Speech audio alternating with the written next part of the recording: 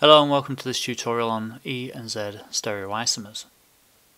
Now I know a lot of you will be familiar with cis and trans nomenclature for naming the configuration around a double bond, but you'll find that the E and Z nomenclature is far superior. So if we look at this butene molecule, we'll quickly be able to spot it's trans because that means across, like transatlantic and things like that.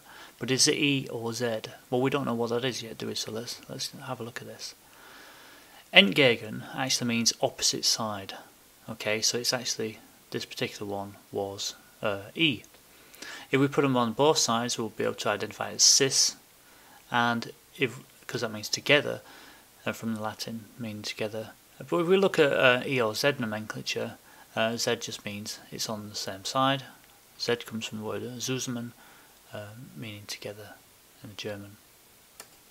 Now if we have a structure like this, it can be a bit more complicated. We can name it as trans 1-bromo 1-fluoropropene, or we can name it cis 1-fluoro 1-bromopropene. Sounds similar, but it's obviously different.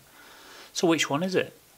Well, that's where E and Z nomenclature really are superior to cis and trans nomenclature, because we use the Cahn-Ingold-Prelog type of naming system. We give it priority. Bromine has got priority over fluorine because it's a higher atomic number. So looking at this compound, because bromine is on the opposite side to the methyl group, we would call this E1-bromo 1-fluoropropene. And if you just draw a line across like this, you should be able to see that the higher priority group is on the opposite side.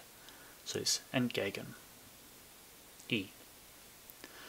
Now if we swap the bromine and fluorine around, you have to watch this, it's quite subtle. There we are, we've swapped them around. It becomes the Z 1-bromo 1-fluoropropene. So that's a quick introduction to the E and Z naming system. I'll put a lot more examples and worksheets up on Epistemio if you care to have some practice with this kind of naming system.